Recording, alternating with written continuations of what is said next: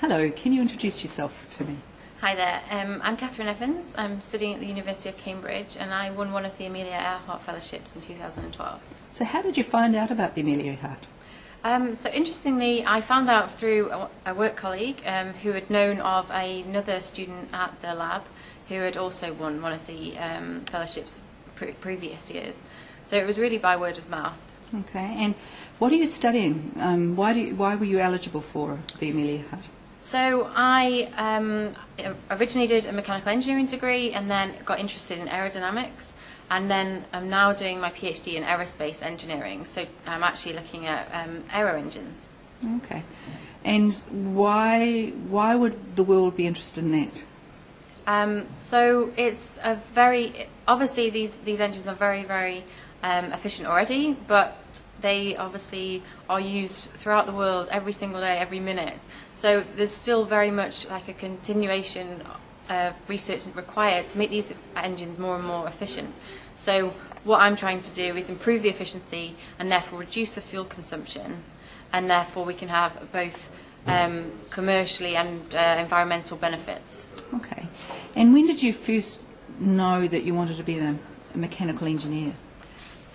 So when I was 17, just finishing school, I went to see a careers advisor and I was determined to do maths and physics at uni. And he said, you know, you really like doing maths and physics, but you're also very creative, so why don't you think of engineering?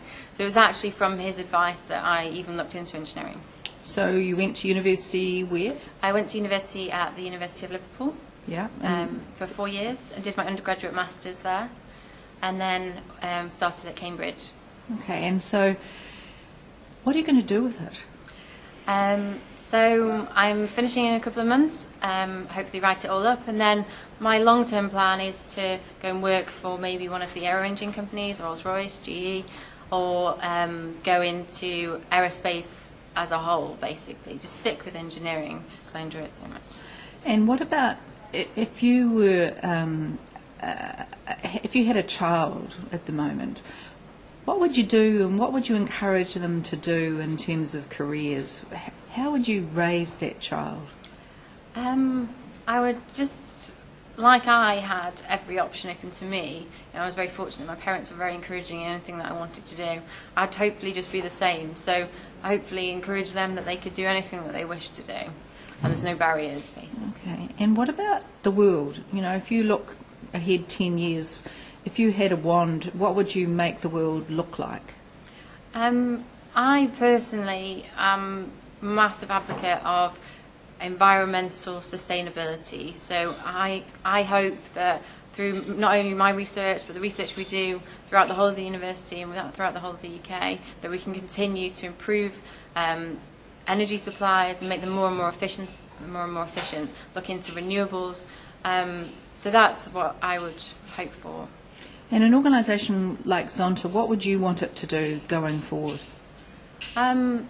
So going forward and, you know, advancing the status of women, I think continuing with these awards is a great way to, you know, show recognition to young women and, you know, women like my age, to also, you know, encourage them that what they're doing is actually worthwhile. And yeah, that's what I think. Okay. And tell me about that pin that you've got on your... Yeah, so yeah, the Zonta says no pin on this side of them. This is the Amelia Earhart pin that I got given to me at the award ceremony in February. Oh, wow. And it's got wings on it? Yes. Oh, great. Well, thank you and good luck. Thank you very much.